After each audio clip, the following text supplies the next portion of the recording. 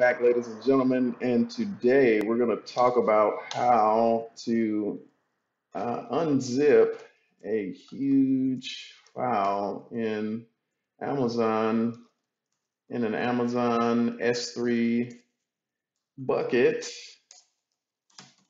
and resize,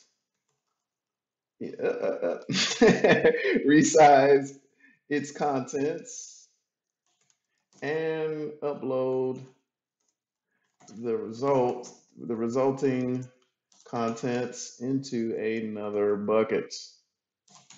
All right, so we're going to start off the video like I normally start off by just writing up I'll call it pseudocode, but it's actually the code, but I'll pseudo the command names. So basically what we're going to do is there is a limitation, right, there are limitations, I should say, to uploading and unzipping large files. Spent a few moments researching everything, and I found that some people say that you can do it with lambdas. Some people say you can do it in an EC2 container. And so what I'm going to do, and we're going to use this same import controller. This import controller is actually a Docker container that runs inside of a Docker swarm inside of an EC2 container or EC2 instance. And so basically the gist is a zip file gets uploaded, and the zip file contains one to many images, and the images are of JP or JPEG extension. And let's just say, for all intents and purposes, that the zip file is about 3 or 4 gigabytes. So we're going to upload, or the example is uploading the zip file into an S3 bucket. There are a number of ways to do that. This is not going to actually cover that in this video. We're just going to actually talk about how to deal with it, how to deal with that zip file in the S3 bucket, how to pull it, and how to iterate over the contents of the of the archive, and then taking the contents and then putting it in another S3 bucket. So as I was saying before, right now there's some limitations with um, the actual space on if you wanted to do it, say, in a Lambda. I believe it's like 256 or 512 MB. And then there's just some limitations in memory. I mean, if, in a Docker container, for example, if you wanted to take a zip file and unzip it, first of all, you have to download that zip file. The traditional way is to save it on a hard drive somewhere or save it to disk, then pull the path or get the path, pull it into memory, and then iterate. One way we could do it today, folks, is what we're going to do is deal with everything in a stream. And so basically the whole gist of what we're going to do today is we're going to create a basic client, which is just a interface into the function that we're going to actually call to do this process for us. The client is going to have an interface, and the client is just going to have a method called import photos. And so basically what we're going to do is we're gonna do everything in a stream. We're not going to write anything on the hard drive. I actually wanted to show this in a video so that for anyone else that's actually having this problem or may have this as a assignment, this could be something that you could check out by way of video and solve the problem. So without any further ado, what we're going to do now is I'm just going to write everything up. So this is what it'll look like inside of the client. We're just going to say service locator, current. And what we're going to do is we're going to create a couple commands, right? So we're going to pass, let's just say for all intents and purposes, right now, we do have an endpoint for this. The endpoint has this object, has an import file. Import file. In this situation, it's actually going to look like this. If you watched the previous video, we were actually using the same object to import a CSV. But in this scenario, we're going to actually use the same object, and there are some cloud infrastructure that's been put in place, a Lambda. There's the server transport server, or I should say the AWS server, SFTP server that's been created, and that's associated to S3. So when a person uses SFTP, an event occurs, the event checks the extension, and the Lambda fires up, takes that event, and hands it to this import container, this import web API on the uh, on the right endpoint. So in this particular case, it's going to be a zip file. So what we're going to do is we're going to check out this file here. So we're going to just import that. I just want to make sure that we're going to call it the right name. Import. So basically, this guy is going to have a command that says import, let's say, get from S3 and resize image, then upload to S3. We're doing this in one command, folks, because we're going to do everything inside of, we're going to use using statements. And the code is still relatively small. And the use case is relatively compact enough so that we can do everything inside of one command. And this is command query responsibility, CQRS talk for essentially one atomic object that deals specifically with the retrieving of the zip file from S3, resizing the image, and uploading it to another S3 bucket. I know it sounds like a lot of stuff is going to be going on, but because we have a few things, a few other clients that we can utilize inside of the command, it's actually going to be a very, very small command. So, and then the only other thing that we're going to have to do is delete archive from S3 bucket. And so we're going to do an invoke, if I could spell async, and then we're gonna, and I'm actually coding this out. So basically what I'm gonna do, this is essentially the gist of it. And so I'm gonna go ahead and create a client. I'm gonna create an interface called, I'm gonna call this iPhoto import. And then inside of photo import, what we're gonna do is we're gonna have a method called, and what we're gonna do, I'll just return void right now. I'm gonna call it import photos, or it's gonna call import. I guess if we got the client, if the class itself is called photo import, we'll call this, we'll just do run, and then it'll take an import file like so. And let me just check the response object. I'll go ahead and update my references here. And let me check something out. We'll run this task response just simply to just try to stay in line with how everything is done in this particular project. I'm gonna return a response. So that's essentially the gist of this photo import client, and we're actually gonna rename this to photo import client,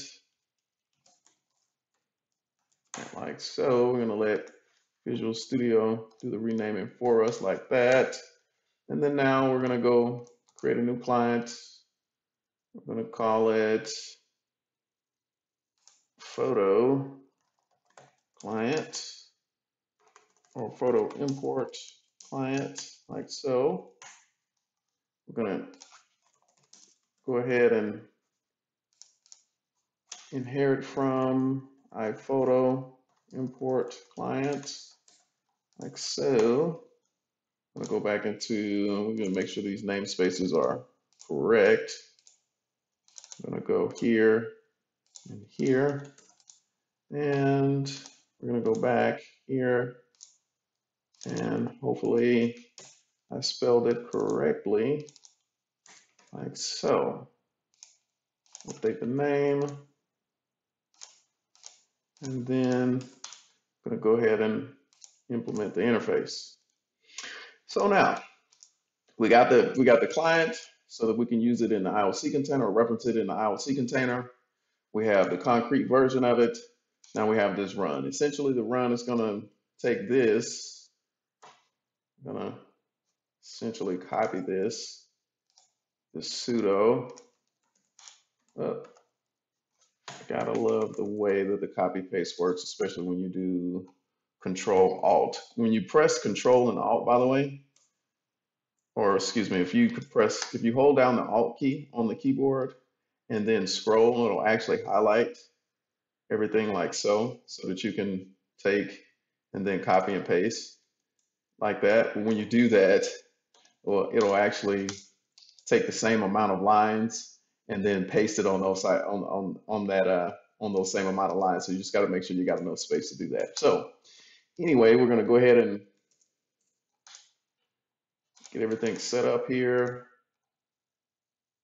It's going to complain about some references that we don't have set up. Okay, now I'm going to go ahead and get all of the references set up for us.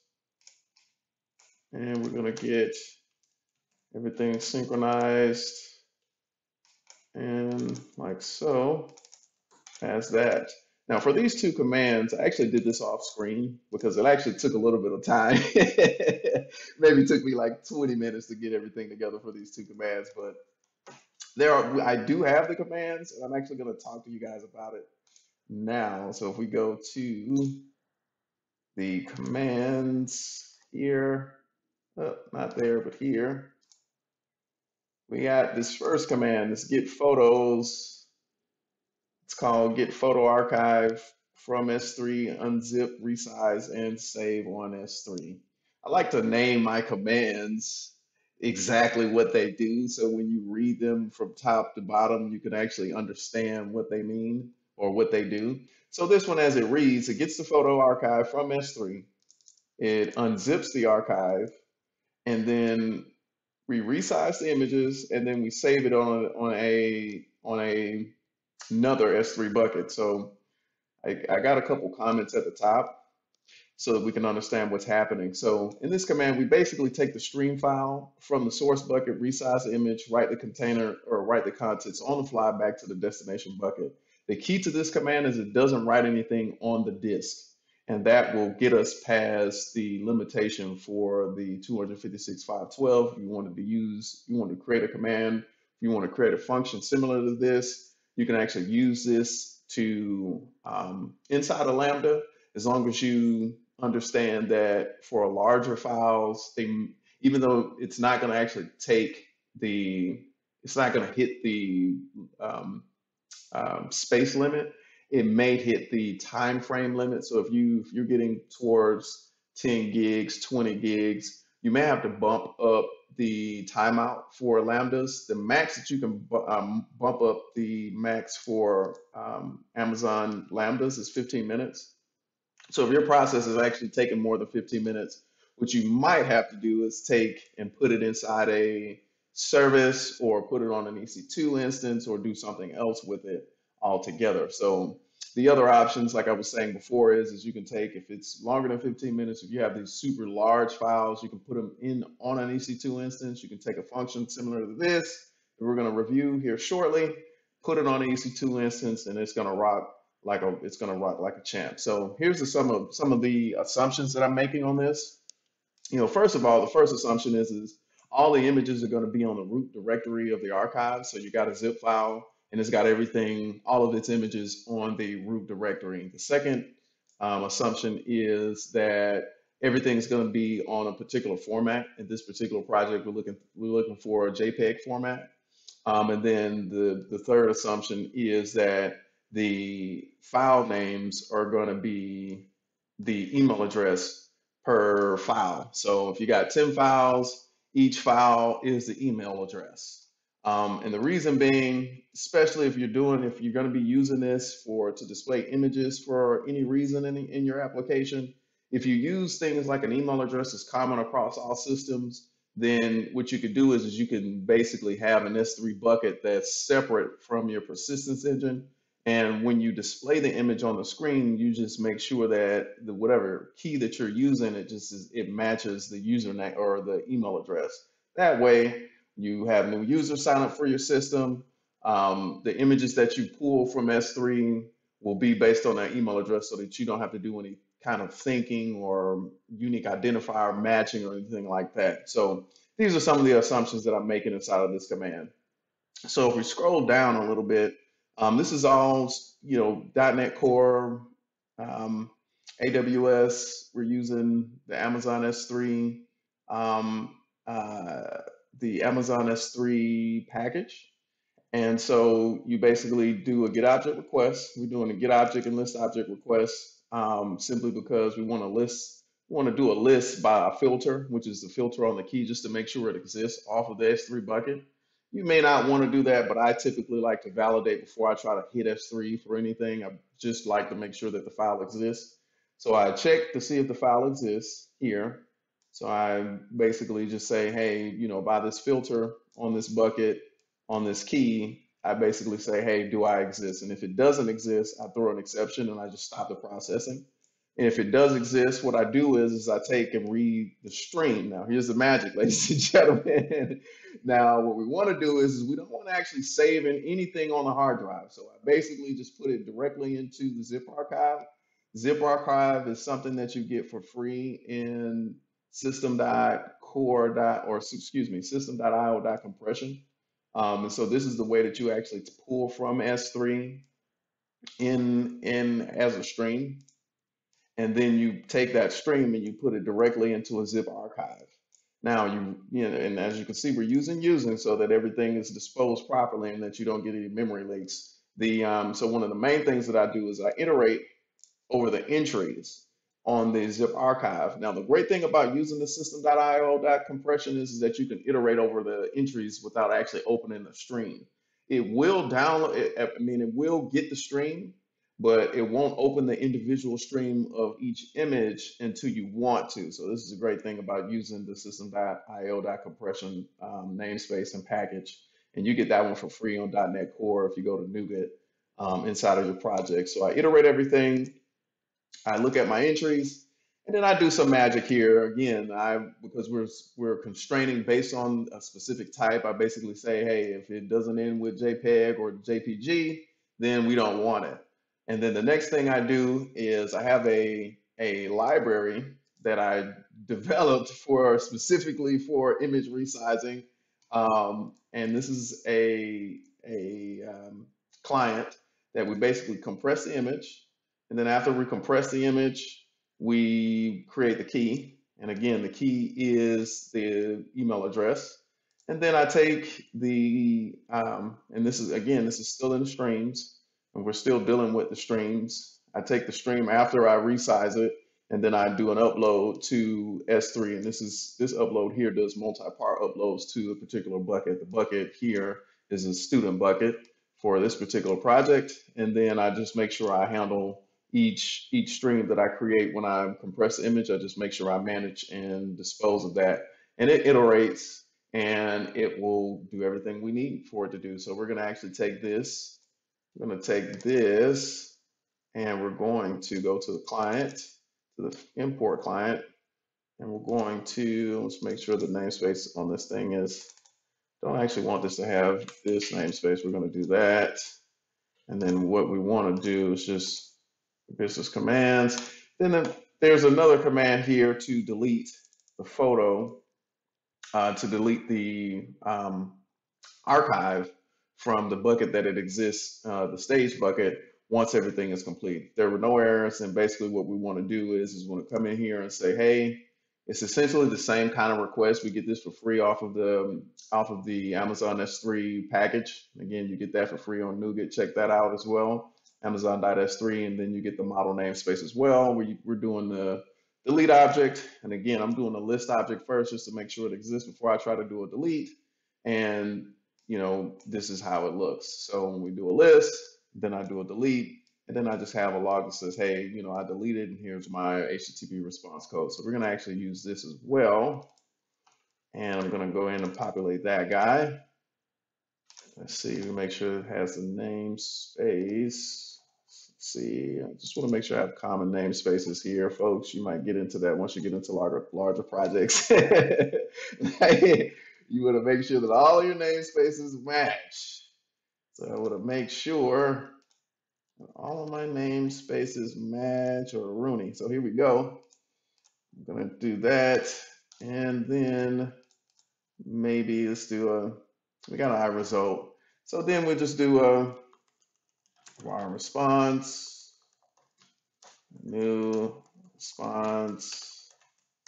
Then I think on my response object, just got some basic stuff. We got messages and data. So basically what I'll do, actually, you know what? Let's go here. Do I have anything for free that I can use? My models, messages. Okay. We'll do 6 there. We'll do it this way. True. Actually, you know what? We'll do it this way. Uh, uh, uh, back.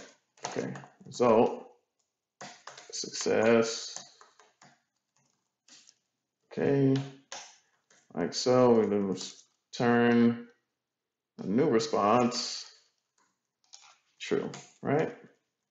Otherwise, we're going to do a new response. We're going to return a new response where we say false, and then we return the results dot messages, right? Like so. And that, my folks, is how you upload a really large file to Amazon S3, or actually you pull a really large file down from Amazon S3, do some manipulation to the file, and then re-upload it to a bucket. So until the next time we speak, have a good one.